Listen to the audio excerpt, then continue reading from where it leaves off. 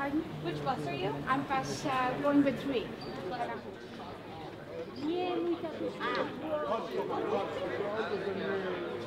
It's my first time here. It's my first March of the Living. I've never been back to Poland since the war. I never had the courage.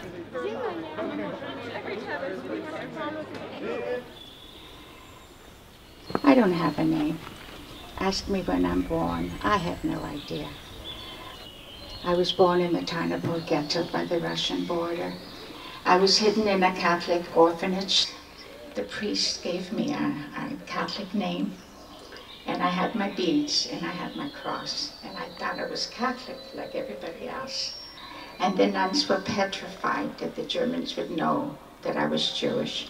They had a person that stood on top of the tower and watched for the Germans, and they came.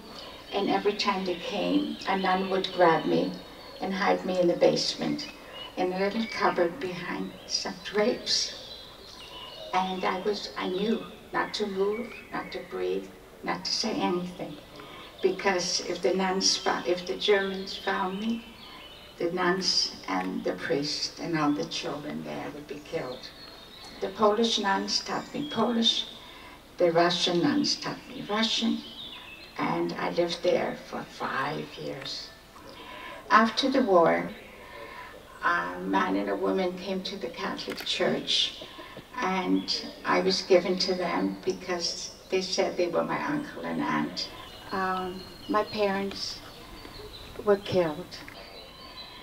My uncle kept saying to me, "You're not Catholic, you're Jewish."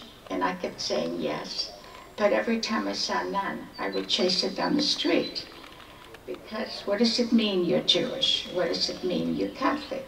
I only knew Catholic. I didn't know anything else. My uncle went to the doctor and said, "What are we going to do? She's not taking off her cross.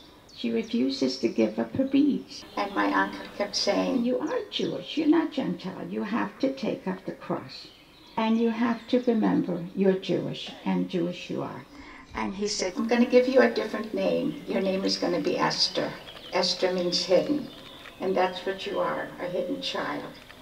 So we left Poland, came to Canada in 1951. Nobody knew what a Holocaust survivor was. The effects of the Holocaust never leave you. You are scarred for life.